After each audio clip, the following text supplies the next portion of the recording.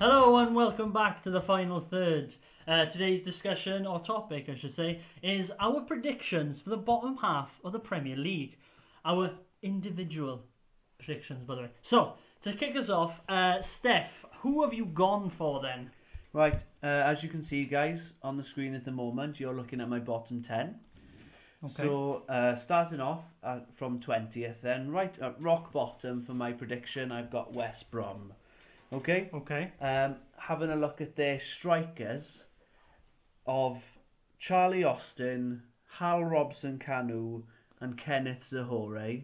Yeah. For me, Doesn't Are we scream not goals, gonna does get it? that goals. doesn't Doesn't scream goals. to be fair. That at best would have been a good lineup 10 years ago in the Prem for me. Yeah. Okay, so for me, I cannot see many goals here in West Brom. And, you know, West Brom are the up and down club. Yeah. Yeah, they can do really well. Yes, they did really well in the Championship It's a different last league, year, though, completely. but they are always a team that struggles. Have they ever stayed up? They've been quite a yo-yo club. They've had Yeah. their seasons where they stayed up like very last minute into the season. Yeah, I think you're right. I think they haven't got really much of a strong strike force going into the opening games. They might be able to improve that. They might later start on. off all right, but maybe. But Fail looking at your bottom 10, I think. Yeah, so sorry guys. Yeah, so I've got Fulham then in 19th. Okay. And again, I don't see them doing that well. But then here's maybe my first controversial one, and I've thought this for years, as you can see. I've got Crystal Palace down as 18th. Okay. So talking of Palace now, the main question for me has to be, can they keep on to Zaha? He's their main guy, isn't he? He's their main guy. I'm sure I've read somewhere that we've tweeted earlier on this week, and you can let me know for this. Is Dortmund, am I right in saying there was talk this week that Dortmund were looking for Zaha as a possible then replacement if I don't United say Sancho. are gonna get Sancho. Shut up. I don't think that's So- going to be a possible move for United. But So But that's Zaha yeah. is their main guy. he's been a wanted Yeah. man. He was looked at Arsenal last year. He's a player that is a key contributor to that team. A lot of goals, a lot of assists for that team. If they lost him, I think I would put them in a worse position than even 18th.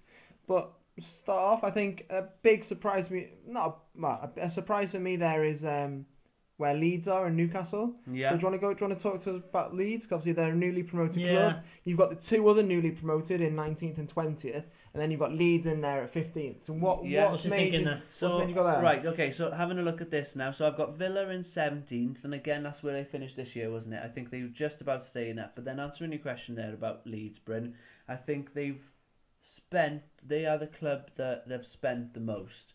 Yeah, Okay, I've gone for it a and bit, surely having Bielsa at the helm of the team is going to make them a stronger team. I think that good coaching this year is going to be absolutely crucial. Yeah. Because you've got to think about it now, guys. You're not going to probably have that many of your supporters maybe getting those extra points as well. Most of the season, surely at the moment, is going to be played behind closed doors. Okay, so that's Yeah. why I've Unfortunately, gone. Unfortunately. That's why I've gone a bit controversial, and I'm going to keep it as Sheffield. I think are going to finish in 13th.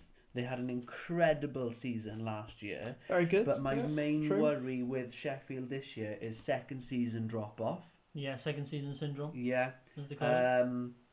Luckily for them, they didn't qualify for Europe in some way, because I think that could have been a big distraction. You look how badly Burnley did a few seasons ago.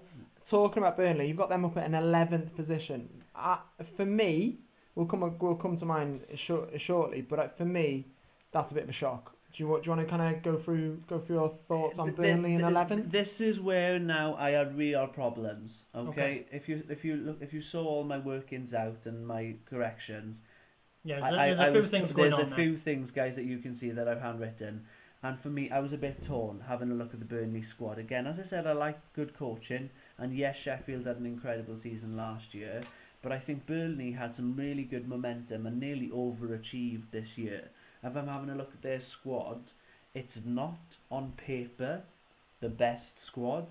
I'd worry maybe that they're aging. If you're looking at the average age of most of their players, we're talking late 20s for the majority of the players. Yeah. You know, we're talking about Chris Wood, one of their main strikers, is 28. Ashley Barnes is 30. Jay Rodriguez is 31. Okay, but for me, an absolutely crucial season this year has got to be Dwight McNeil. Okay, Okay. Good up and coming player. Yeah. young, Yeah. Interesting. he's a 20-year-old English winger, good left-footed, and there was talk at one point that United were in for him. Okay, Really? I don't know if he's good enough. Another player United are in for. No, Yeah. That surprise, doesn't surprise. surprise Yeah, I me. know. But he then stands out for me as one of their up-and-coming players. Burnley really need to keep on to players like him, and obviously then Sean Dyche needs to have an incredible season again. So And then that's where just quickly, there you got Everton in 10th. What's your thoughts on that? they had a really good season, Everton, last year. When Ancelotti took over, I thought that they had a really good time. There was talk this week about James possibly being. I saw we I think it's Hammers and Allen. So apparently. they could be a team that I might have to change my mind depending on what happens by the end of the transfer window. Okay. Again, we're talking about good coaching. For me now, you'll see my top 10 in the next video. But for me now, Everton are having a great season. They've got a lot of players that really need to prove themselves, Everton, this year. If I'm thinking about Richarlison, he's had some really good seasons before he signed for them. Yeah. But maybe I don't think he's quite established himself and has hit the ground as effective as we were hoping for initially. Moise Keane, is he going to stay at Everton? Don't know. There's rumours. Rumours are he's going to go back to Juve. Yeah. Well, On loan. if he does Thoughts? stay, he's got to be scoring more goals. Didn't score Yeah. enough last year. Calvert-Lewin, can they rely on him and Richarlison? Good. He's a good youngster, Calvert-Lewin. He's done okay considering he's He's one scored a that's. few goals actually. He's going to be on the fringe of the England squad as well. He's got to be there or thereabouts for that as well Mhm. internationally. I think good player to have potentially, possibly. Everton are a really likeable team. I Yeah. really like their team looking at it. Ancelotti is he's good. And I think Class manager, and I yeah. think that when we get by the end of the transfer window, I have a feeling that Everton will have strengthened a little bit more. Yeah. I don't know quite who. Hammers, by the sounds of it, is a very strong possibility. Looking at Alan from Napoli. Yeah, Napoli's a yeah. massive But signing. on that one, okay. Use. So We've got- that was Steph's so bottom half. So Okay. what about your? This what about is your currently bottom half? mine. As you can see on screen now, the bottom four is exactly the Oh, same wow. as Steph's. And also, I've got Wolves in 10th as well. Because Yeah, that's my- that's the one I just. I know, I thought that might Gasped catch at. your eye because I thought Wolves, obviously last season were class, let's be fair. Yeah, Um, again overachieved really. But I'm not sure with the players, if clubs sign certain players, will they be looking at Well, Jimenez? Will they be looking at Adam Traore? Just saying. Currently, at this time, just before the week before the league kicks off, Wolves are the only team not to have signed a player. Right. And I think that's going to play a part, to be honest, this season. I think one of the main things Wolves have to be worried about is their defence. I think going forward, they've got a lot of good midfielders. They've got enough A good strike. core. They've got Yeah, a they good got core. obviously Neves, Moutinho. But my worry now, again, moving on another season, we're relying on Roman Saiz and Willy Bowley in the Wolves' defence. Yeah. You know, they're not the quickest guys around. They're not. They've also the most lost exciting. Doherty to Spurs. Yes, again, yeah. Yeah. The right so who back. was their right back replacement? Do we know? But there's I don't know obviously this. there's rumours throughout all clubs, but there's no one that looks I haven't like heard anything that's been about confirmed. Wolves. That's I've been heard nothing confirmed. about- They've lost Morgan Gibbs-White. He's on Yeah. loan at Swansea. Good. Yeah. I think that's a good move for him. But obviously they've lost him in strength and depth.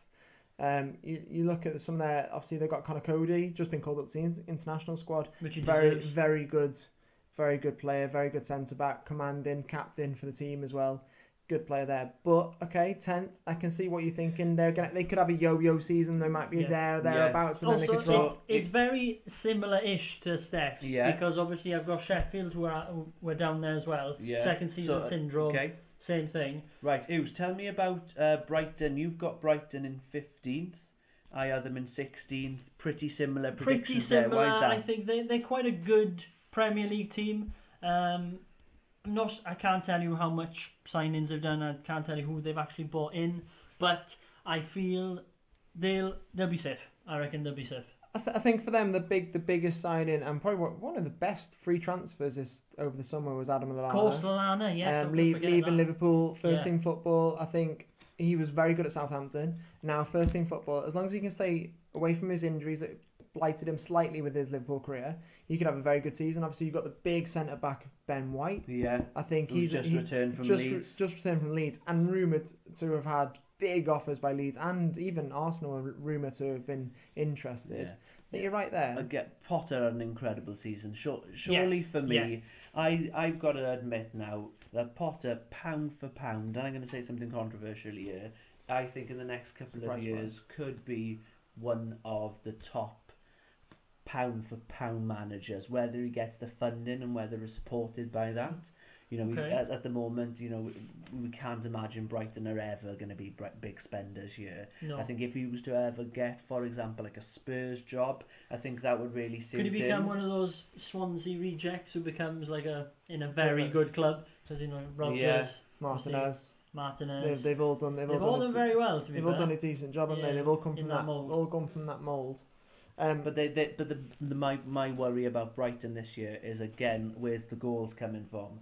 Mountbay last year only scored. Mountbay was the top scorer last year. He did have a good season, though. To be fair, but behind him, then though, you're looking at Trossard with 5 goals. Yeah, it's not great. But I still think they'll be safe. I think with Lallana, a bit more creative. They're just a good coach. Yeah, if you look at those bottom 3, bottom 4, I don't think they've got such a good squad, to be honest. I think they're struggling with. Right. So let's move on to Bryn's. So this is Bryn's bottom. So as you'll see, bottom 3 are the same. Wow, exactly the same. So I think we're all feeling the very similar situation in that all three haven't got a strong squad. But obviously we've been seeing a bit of a surprise there. That's the big surprise. I think for me, okay, you're looking at Burnley 17th, okay. I don't think they're a decent team anymore. I think they've got an aging squad. I think if you look at some of their players, in Chris Wood, okay, he's a good striker, but who else have they got? We've spoken about McNeil, but he's only one player. I think solid left mid, obviously rumoured to have gone to a few clubs. Big future ahead of him, but I don't feel he's going to be the be-all and end-all for that team. Yeah. So I think they'll struggle. Right, one thing I'd like to draw your attention to. Bryn, you've said West Ham was going to be 13th.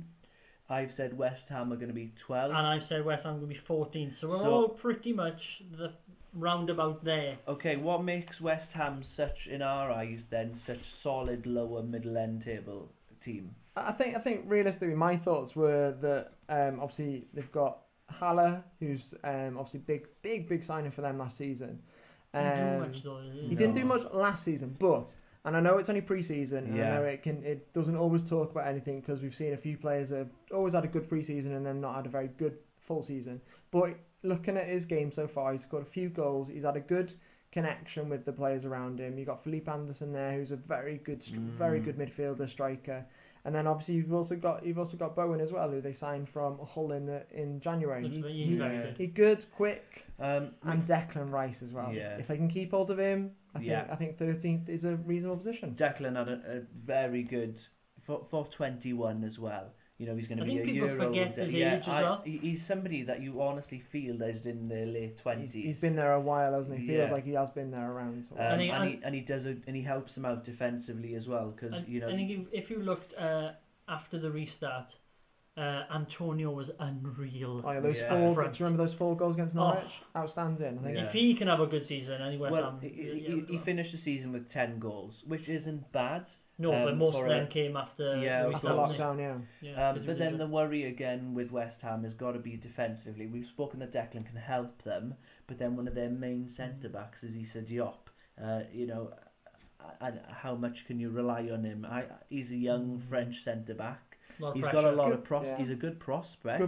Good player, solid. And I'm sure lots of teams would like him as their sort of backup centre back. But when you're West Ham relying on somebody like him, that's a lot of pressure on the young man's shoulders. Also, we're talking about Newcastle as well. So you've got them as 15th, Bryn. I've got them as 16th. And Steph, where did you have Newcastle? Newcastle, fine? For me, as you can see, boys, are on 14th. So slightly higher than me and Bryn. Yeah. I don't know about Newcastle. They're one of those teams that, you know, they never spend money, to be honest. And they always rely on one or two players being basically maximum. They've been able to keep Longstaff. They've got Joe Linton, who was a big signing last season. Massive signing. Similar like to West Ham there. They've had a big signing the summer before. Can he then take like last season's woes and turn it into a bit of a joy? For me, guys, Newcastle this Saint year, Maximin. it's Saint Maximin, yeah. Easy. It's basically depends for me what sort of season he has. It was really nice towards the end of last season that Almiron started to grow into that role a little bit more. He seemed to get a bit more confident. I'm sure. I think he nearly played for them. It was about like a year, I think, from his debut that he actually then finally Before became he scored. involved. Yeah, he in scored. It took him a while to Before he score. scored Or a get an assist. assist. Yeah. I'd like to think that now he's got the taste for it, of scoring and getting used to the English league. I think he's somebody who could still have a good season. Don't forget, guys, about John Joe. Yeah. Don't forget Okay, about he can John be- Joe. Yeah, he's solid. He's somebody that always gets involved in every match, isn't he? Yeah, he is. I think so. Looking at those, we've seen the bottom halves of all three of our predictions. Similar teams, Very similar, actually. teams that we all think are going to fit in similar positions. We'll all see. We'll look back at this in May and see if we're Anywhere near it. anywhere Yeah. near it. All of us predict that Sheffield are going to finish in the bottom half, Yeah. So they definitely that second season. Second syndrome. season syndrome. Okay. and all of us have predicted that Leeds are going to stay up. And Yeah. are going to have what looks like a good season. Okay. Solid. At the Okay. time. There we are, guys. So if you enjoyed the episode, make sure you give it a like and a subscribe. And stay tuned for our top half of the Premier League. See you next time.